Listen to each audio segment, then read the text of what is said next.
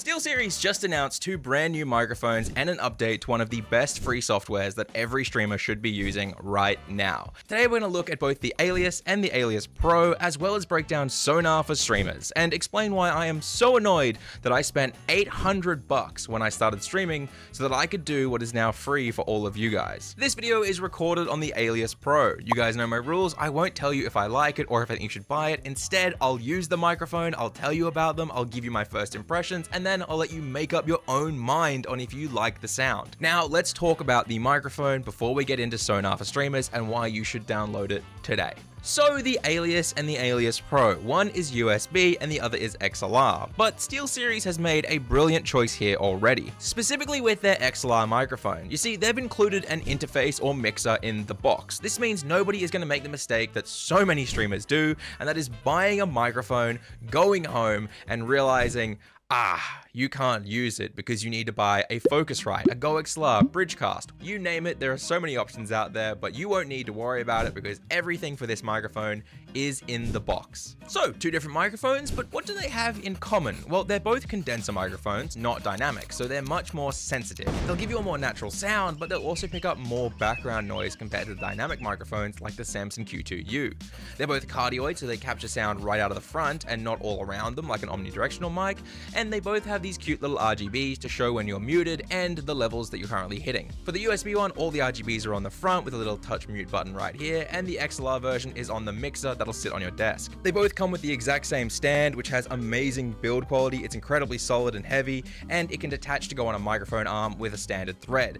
But this is where I hit my first snag. First, I tried putting this microphone on my Rode PSA 1 Plus, but due to the way the shock mount is built, I couldn't rotate the microphone easily to get a better angle on my mouth. So instead, I swapped it onto my Thron Max Low Profile, which has a swivel head, and that has worked much better. This isn't a major issue, it's just something to be aware of during setup. Now, the price range for this starts at around $275 dues, that's Australian dollars, or $179 USD for the USB version, and $500 dues or $329 USD for the XLR version. So these aren't cheap microphones. I wouldn't consider them budget options personally. I would consider these more prosumer stage microphones. They sit alongside the Wave 3 or the Rode XDM 100 and are more aimed towards streamers who are earning a little bit of money and are able to reinvest it, but can't afford a full $800 XLR setup. Wait, I guess this is a full XLR setup technically. Speaking of setting the mics up, I will say I did struggle a bit. So let's move on to the free software Sonar and why it's awesome before I talk about the snag that I hit. Sonar for streamers was incredibly easy and fast to get downloaded, installed, and it is probably the most straightforward virtual mixer that I've worked with. It blows something like Voicemeeter out of the water in terms of ease of use. But for those who don't understand, what is a virtual mixer?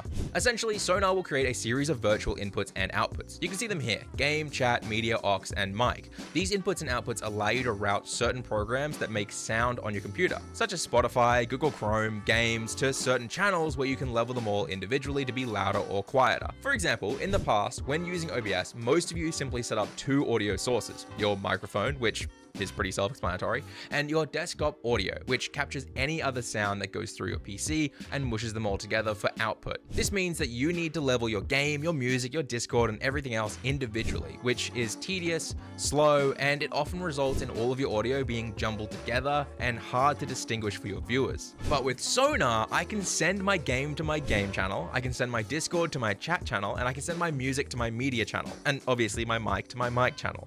And then inside just Sonar, not all the other individual programs, I can change the levels of each, and then inside OBS, I just simply add my Sonar stream mix, and all of the audio, after it's been leveled nicely, will be sent to my stream. But then Sonar takes it a further step, because it has submixing, meaning I can level my audio for each individual channel, and I can level it differently for myself and stream. That's what these are. The headphones are my personal mix, what I hear, and the recording signal is what the stream hears. So let's say I'm streaming Counter-Strike, and I really need to hear footsteps, reloads, or the bomb being ninja planted underneath my ass. But my stream viewers really want to listen to the latest lo-fi music. Well, I can play that lo-fi for them, but make it quiet or even mute it entirely for me. This is awesome for streamers who want to carefully control their audio, but also this is particularly powerful for someone like me who is slightly deaf in one ear, aka someone who plays things far too loud. When I first started streaming, I only had two choices. Either I blow my viewers' eardrums out so that I can hear hear everything, or I level it for them, and then I spend the entire time struggling to hear my game, my music, or anything at all. So in short, submixing? Yes, please. But wait, there's more. I know as streamers, you're going to need to edit your streams into TikTok shorts or full YouTube videos. This means one of the most important steps is splitting your audio sources onto their own tracks. You want your mic on its own track, you want your game on its own track, you want your music on its own track, you want everything on its own track. If you don't do that, and let's say your mic and your game both go to the same track, well, that's it. You're stuck with them burnt together. You can't split them apart in the edit, so you can't edit your own voice or the game without affecting the other one. Is your voice too quiet? Well, raise it up. Oh, sorry, you've also raised up the game sound. Is your game too loud? Well, just lower it down. Oh, sorry, you've just lowered your voice as well. You can see why splitting your audio is so important. So with Sonar, you can go into OBS or Streamlabs and add one of their virtual channels directly. Let's say I add Sonar media channel directly. I then open my advanced audio properties and I change my tracks. I keep my stream source on track 1 because I want my stream to be able to hear it, but I take off all the other tracks. And then I set my media to its own track individually. Let's say track 3, and I don't put it on track 1 so my viewers don't hear that twice. I can then do the same with any of my other virtual channels, so my game, my mic, my aux, you name it. And then when I'm done with my stream, I go inside the editing software later and I'll be given my footage with 6 audio tracks. Track 1 will be my stream mix because that's what was set up, which has everything. But then the other tracks will just be the individual channels with the individual sources I wanted by themselves. Now, tools like this aren't new. Myself and many streamers bought the GoXLR for between $400 to $800 dues because it does this for you pretty much. And as I said, the voice meter software exists. It's just fairly clunky and it's hard to get set up or confuses a lot of new creators. Also in the past, Elgato and Rode have done their own virtual mixers as well, of course, but the problem with their software, well, is you need to use their microphones and tools with them. Sonar doesn't do that. Anyone can use this with any microphone, any headset. It will not lock you behind anything. It is a free tool that anyone can use. And you can tell I am pretty happy with this software. And that usually means that there is a big but coming. You see, I spent all day working with the USB and XLR microphones inside Sonar, and there are some really great features. For example, they have a proper 10-band equalizer, meaning you can really customize the sound of your mic to be crisp, clear, and have a lot of presence. It even comes with default presets that sound pretty good as a starting point if you're new. I'm using their default balanced EQ for this video because I felt like I gave a good example of what the audio would sound like. Oh, and remember how I mentioned Counter-Strike earlier? Well, if you open Sonar for streamers and route Counter-Strike to the game channel, you can then add a 10-band EQ to the game as well. So you can make footsteps, reloading, and of course ninja plants so much more pronounced in your headphones, giving you an edge over everyone else. But also, you know that flashbang sound? The high-pitched whining we all hate to hear? Yeah, you can EQ that out so it's less harsh on your ears. There are heaps of other preset EQs for different games built into the tool as well, but the thing I really love about the fact you can EQ anything is it means I can EQ my Discord calls. My mates will not stop eating their microphones and it sounds awful. But that's okay because I can clean all of that up now, both using the EQ and also with the Clearcast AI noise cancellation, which I am kind of in love with. It's actually on right now to cut out a massive air conditioning noise that I normally struggle to remove from my audio. You see, I live in Australia and I need that thing running 24/7 or else I die. The other tools like compressor, noise gate, and noise reduction are included as well, but they took an interesting route with these. They've simplified them down. So for example, the compressor, rather than having 6 different sliders, they have 1. And you just move that till it sounds right for you. And here is the snag. Here is the big but. No, not the simplified tools. I actually understand that. They're aiming for streamers, not audio engineers. Streamers are dumb. We are. Don't try and pretend we're not.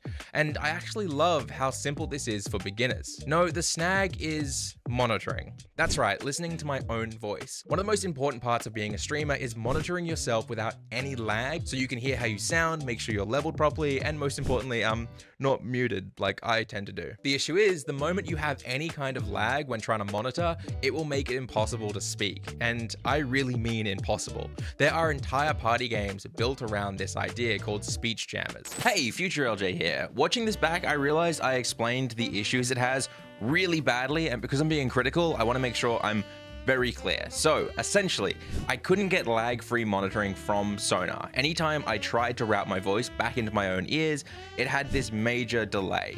The only way I got lag-free monitoring was when I plugged my headphones directly into the Alias mics, because both mics come with a monitoring port. So essentially, I then routed all of my audio in Sonar to the headphone jack on the microphone. In short, if you want to monitor your own voice while streaming, I don't think you'll be able to get lag-free monitoring in Sonar. But if your mic has a monitoring port or a headphone jack on it, then you will be able to. This isn't a deal breaker by any means, but for some streamers like myself, it's really important, and I think it's something to note. The other snag I hit was actually leveling my microphone. Sonar wasn't built to level your mic. The levels you see here are the volume of the output, not the volume of the input. Sonar has no dB markers or any real indicators for if you're peaking. So really, you're meant to level your microphone in the Windows settings or on the mixer that's plugged into first, and then send that source to Sonar to be routed. The reason I consider this a snag is because the RGB levels on the mixer for the XLR one and on the front of the microphone for the USB one are really cool. They're neat, but they're not detailed enough to accurately level your audio nicely. It would be great if Sonar had a bit more detail built into the user interface to help beginners level their microphones. Again, this isn't a massive issue. Sonar was originally built for gamers, and gamers can still use all of this, as well as streamers can still use all of this. I just think personally that as someone who works with new creators a lot, the thing they mess up all the time is that very first stage of leveling. And to be honest, even I struggled with it because I'm so used to things like the Go XLR or the Bridgecast, which I use these days. So I wanted to mention it. So Sonar is amazing. It's straightforward, great for controlling your audio sources for streaming or recording. The EQ, Clearcast, and other effects are surprisingly powerful for free software. And depending on your experience level, you're either gonna love or hate the simplified noise reduction, gate, and compressor. But it's free, so why bother complaining? Leveling, monitoring, and getting set up was tricky. As for the mics, what did you think? I've used the XLR one for this entire video. How does it sound to you? Let me know in the comments your thoughts. And of course, if these microphones are out of your price range, then click this video right here. It covers the best microphones for under $90 that will still work perfectly with Sonar. See you guys next week.